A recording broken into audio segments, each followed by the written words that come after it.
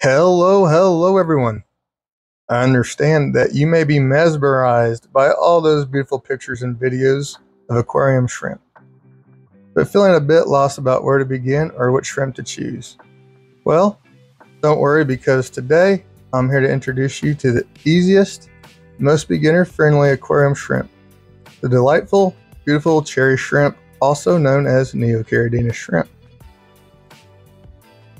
Now, you may be wondering, what makes cherry shrimp the best choice for beginners? That's a fantastic question, and I'm here to share the answer with you. Cherry shrimp are not only stunning to look at with their vibrant colors, but they also come with straightforward, easy care requirements that won't overwhelm you as you start your shrimp keeping journey. As your dedicated teacher of all things cherry shrimp, I've had the pleasure of helping many beginners, just like you, begin their adventure with cherry shrimp. And I can assure you that they're hardy little creatures. They can adapt to various water conditions, making them forgiving for those of you who are just starting to learn the ropes of aquariums and how they work. Just picture this: your aquarium filled with an array of cherry shrimp in shades of red, blue, yellow, and even more. Observing them as they gracefully swim through the aquatic foliage will bring you endless hours of joy and relaxation. With cherry shrimp, you'll learn the fundamentals of shrimp keeping and gain the confidence to explore more advanced aspects of this hobby. Their playful antics and low maintenance needs make them the perfect choice for beginners, allowing you to focus on learning and enjoying the journey of keeping shrimp. If you're seeking an entry point into the world of shrimp keeping, look no further than the cherry shrimp. With my guidance, you'll quickly become a shrimp keeping pro, and together we'll create a thriving aquarium filled with these beautiful critters.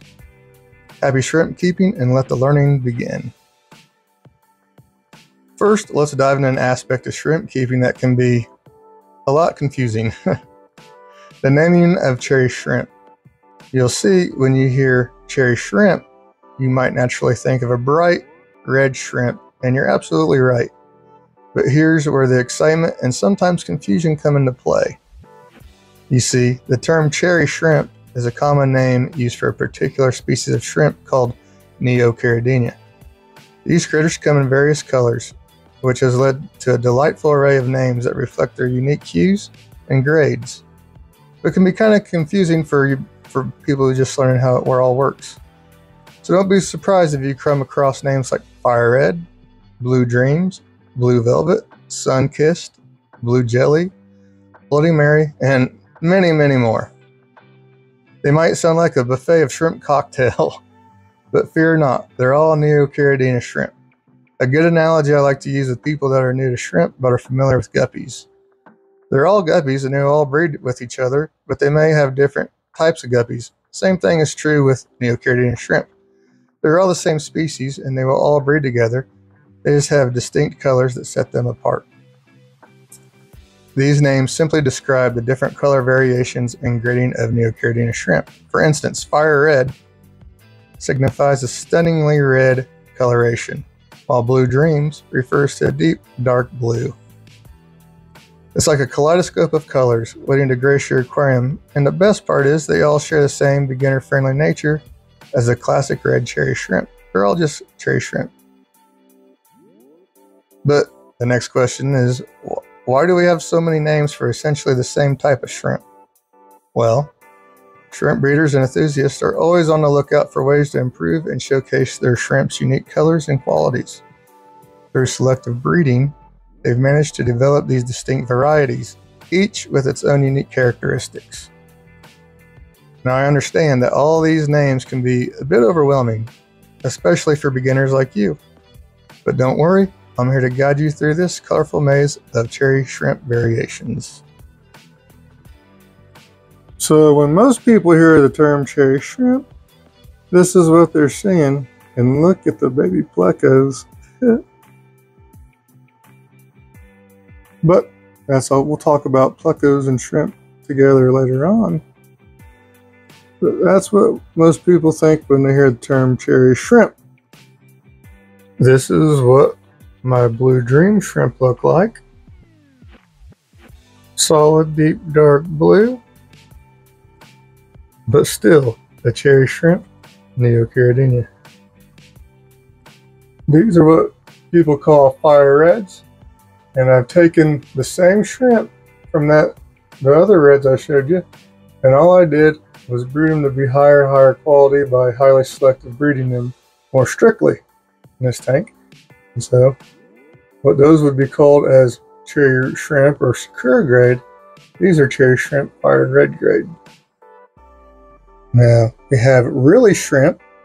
This is a special project I've been working on. They're not all reallys that I gotta get out. I'm trying to breed my own line here, but as you can see, there's red on the head, red on the tail, and white clear in the middle, and there's reallys of all the shrimp colors. It's just a genetic variation that pops up in all lines I have, to some degree. And most of the time you want to take them out, but sometimes someone's lined them out at some point and made it look cool. That's what we call red really. These are what I call blue jellies. Nice, pretty light blue shrimp. One of my favorites. Here we have my orange Neocaridina. There's all kinds of names. Oranges, in my opinion, orange shrimp or orange shrimp. There's higher grades, but a lot of the names are just for sales purposes and describe the grade. So with these guys, I just sell them as orange Neocaridina. But still, again, still a cherry shrimp, just orange. These are snowball shrimp, and later on we'll talk about shrimp are tiny and baby shrimp are ridiculously teeny tiny. So zoom out and see just how little those guys are. Shrimp are super small. These are Bloody Mary shrimp, and look at this long thin green dragon plecos, and if you look real close, we've got babies of those. Super cool. I just worked on this tank the other day. It was completely overgrown with moss, but the shrimp loved it.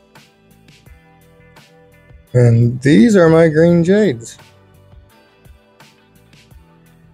These are a super hard color to keep consistent, but these are pretty good. So again, no matter the color, you can call them a cherry shrimp and be correct. You can call them a Neocaridina shrimp and be correct. Or you can call them their names, green jades, blue dreams, and so on and so forth. All of it's right. So hopefully that clears up any confusion with names. So now let's start taking a look at the basic water and tank needs of our Neocaridina shrimp. The beauty of cherry shrimp lies not only in their vibrant colors, but also in their adaptability to various water conditions. As your guide to cherry shrimp, let's look at the basic tank and water needs that will make your cherry shrimp thrive. Now here's the big secret. Cherry shrimp or Neocaridina shrimp are the hardiest shrimp in the hobby. They have this incredible superpower to adapt to a wide range of water parameters, which sets them apart from some other shrimp species. However, being the delicate little critters that they are, they do have their preferences and sensitivities. First and foremost, let's talk water quality. Although cherries can handle a diverse range of conditions, they are indeed more sensitive to impurities, especially ammonia. Ammonia can be detrimental to their health and well-being, so it's crucial to ensure your tank is fully cycled before introducing your new cherry shrimp. A fully cycled tank means it's already well established with a stable nitrogen cycle. This ensures that beneficial bacteria have colonized the tank and are efficiently converting harmful ammonia into less harmful nitrites and ultimately into nitrates. This natural filtration process is vital for maintaining a safe and healthy environment for your shrimp. Now you might wonder, what about the cleanliness of the tank? Don't shrimp prefer a spotless habitat? Well, here's where it gets interesting. While some fish species prefer pristine conditions, Our cherry shrimp are actually scavengers and grazers by nature. They have an appetite for algae and love feasting on a bit of grime and detritus. This means a little bit of algae growth and some organic matter are not only acceptable, but even beneficial for your shrimp. It provides them with a natural food source and allows you to see how they feed and act in the wild.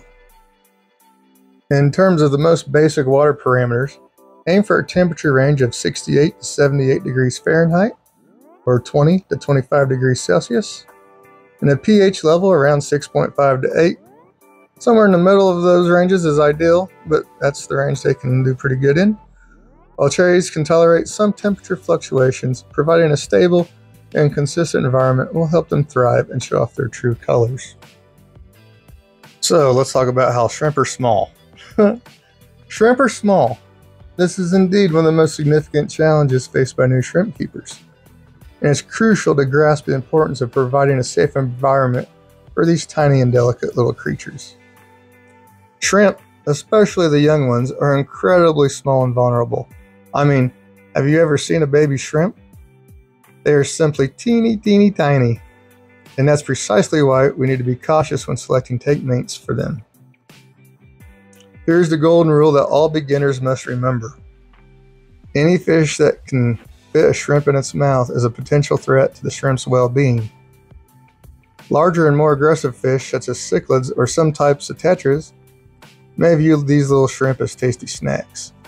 We certainly don't want our beloved shrimp to end up as an unintended meal for their tank mates. So what's the solution? Well, it's all about choosing the right tank mates, ones that won't view the shrimp as a snack.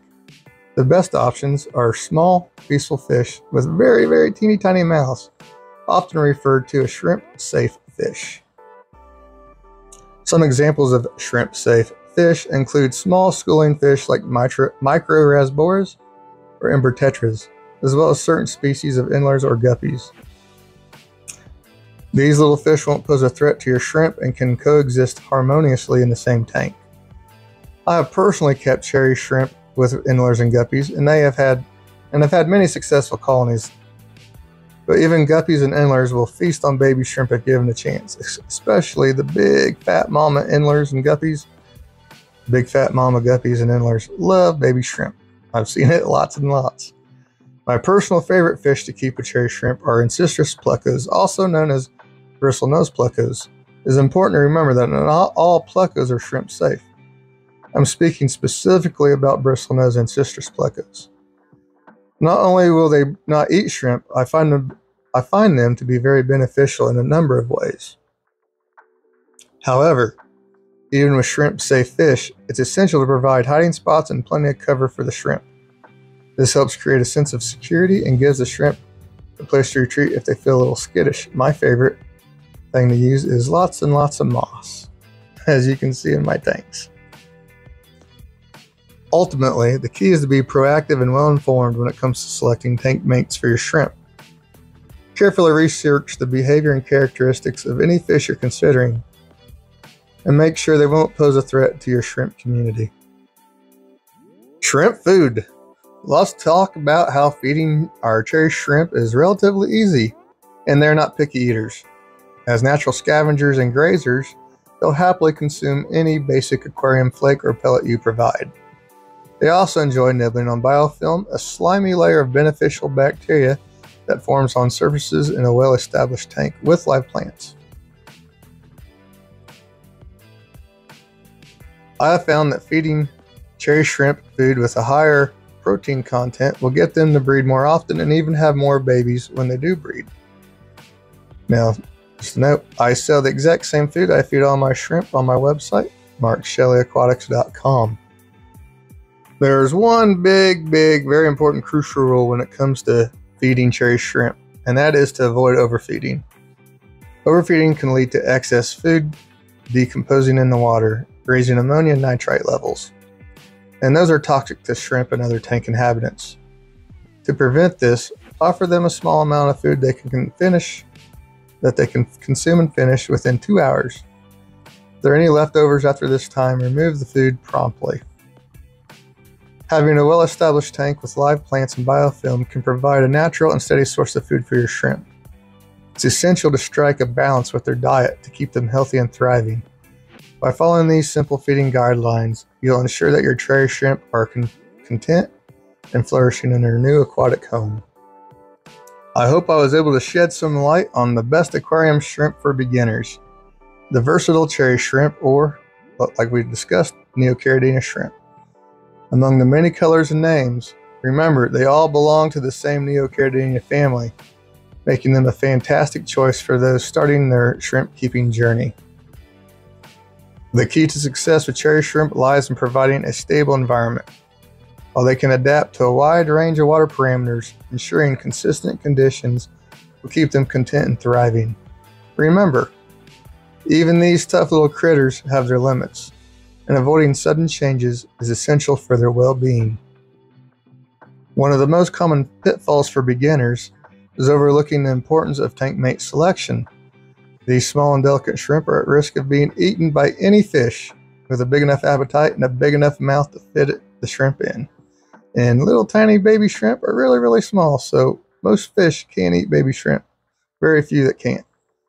When selecting tank mates, opt for small fish with tiny mouths to ensure a safe and harmonious community. Feeding your cherry shrimp is a simple task, but it requires responsibility. While they are not picky eaters, overfeeding is a common mistake that can have severe consequences. Offer them a balanced diet and avoid excessive amounts of food, ensuring their health and longevity. You don't want too much food in there, is going to be one of your main problems. You're going to spoil the water and kill shrimp. So you're better off not feeding enough than feeding too much. Remember the essentials: stability, tank mates that won't eat your shrimp, and mindful feeding. By providing a safe home for your cherry shrimp, you get to see how they live their life cycle. Successfully keeping cherry shrimp might possibly be the easiest and most rewarding hobby there is. Nothing fascinates me more than seeing these little guys live out their life cycles in my home aquariums. Little effort and huge reward equals the biggest bang for the least amount of effort in any hobby I've ever personally been involved with, and I hope my passion and guidance for shrimp keeping motivates and helps anyone out there who wants to try keeping cherry shrimp. Go ahead and give it a try. Thank you guys for watching. Bye.